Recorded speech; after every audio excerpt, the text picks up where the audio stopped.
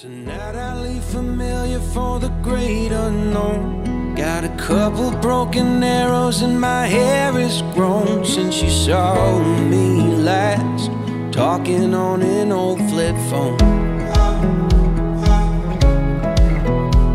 Today I shed the skin of who I used to be.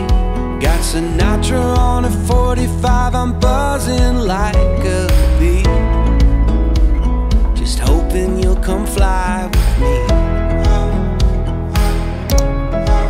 I took a Greyhound down to Georgia, then a rental up to Maine, but how I hope for California. At Threecastles, close to where the River Liffey enters Blessington Lake, stands a well-preserved medieval tower house.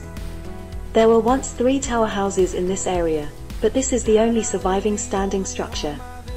The early 19th century Ordinance Survey maps suggest that a second castle may have been built 300 meters to the east, and, although the location of the third castle is unknown, it could be Burgage Castle, which is 4.7 kilometers to the southwest.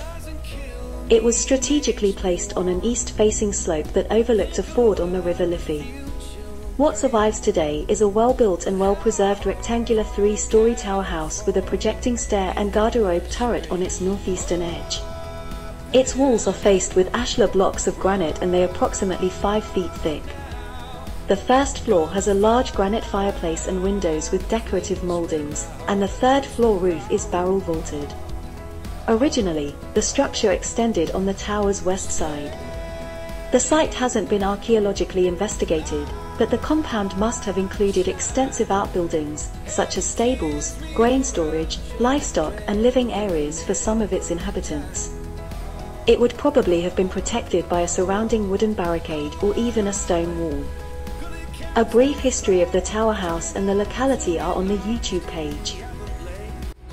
In the start of a dream, it's a story deciding to change. Go find the change.